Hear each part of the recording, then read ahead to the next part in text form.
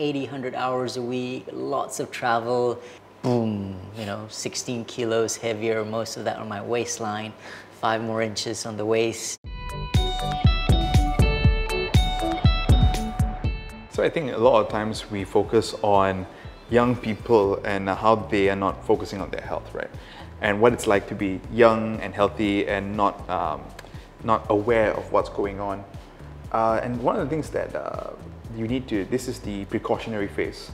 But as you grow older, well, you age, and with age comes certain things, more risk factors that accumulate over time. And I certainly don't feel, I just turned 30 and I definitely don't feel like I was when I was 20 or when I was 13 for that matter.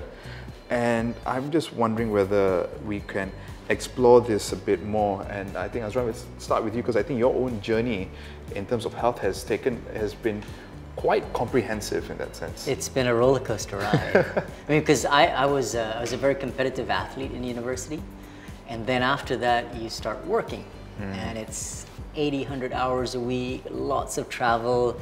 You come back to the hotel room at 10 o'clock and you've got room service dinner. And 10 years of that without realizing small incremental changes, boom, 16 kilos heavier, most of that on my waistline, 5 more inches on the waist. So, it was suddenly a wake-up call, and you don't notice it. It's like that proverbial frog in the boiling water, right? Because you're boiling that water slowly, you don't notice it. While I tried to make changes for the next 2 years after that, hardly anything. Until suddenly you reach an inflection point where boom, you lose 10 kilos of weight and all that. But it took that amount of effort. And this is why I think people who try to do it after 2 or 3 months and they don't see immediate results, they give up. They don't realize that if you've loaded up 10, 12 years of bad habits on your body, it's not going to go away in 2 to 3 months. Right? It takes a lot longer than that. It is not simple to change behavior, change habits. You need a strong why internally. External is important as well. I'm sure you had the support of your family, of people who you seek support from. However, the why, I think we have to talk a bit more about the why.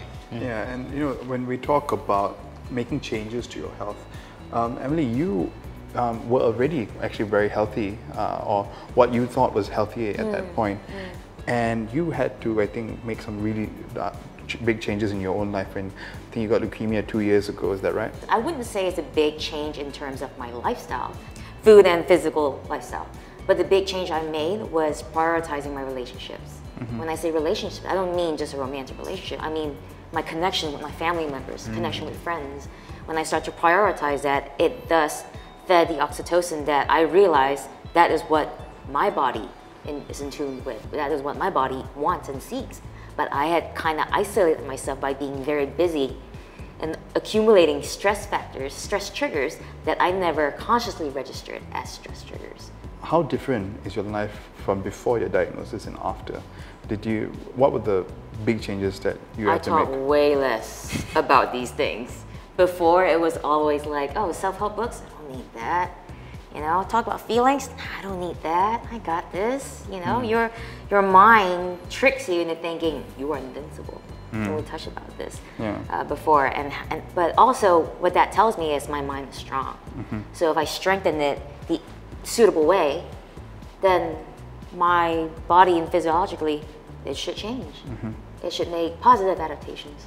Our priorities changes over life, and circumstances, events happen that change our whys as well, can change our whys as well. For example, Emily's example. I think we need to continually examine our priorities in life, and I think you need to do that, you need to take a step back and spend a little time, quiet time thinking. Sure. The most powerful intrinsic motivators that distinguish those who were successful versus those who were not, one common theme is when you define your intrinsic motivation as your role in how do you positively impact others.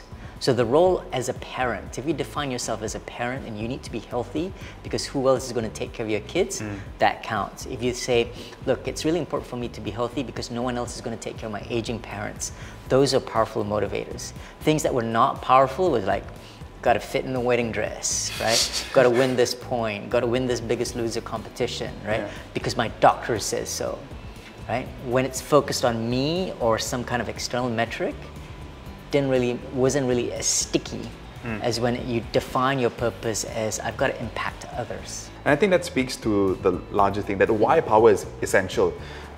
The motivation behind what we do in picking up the habits and dropping bad ones, because while we all may age differently, the way we power the different things that we do to keep healthy, that is what's going to be very essential to keep things going. I think you've exemplified that through your own, Emily, you've done that in your own why power has changed, and having that extrinsically come in is essential, really.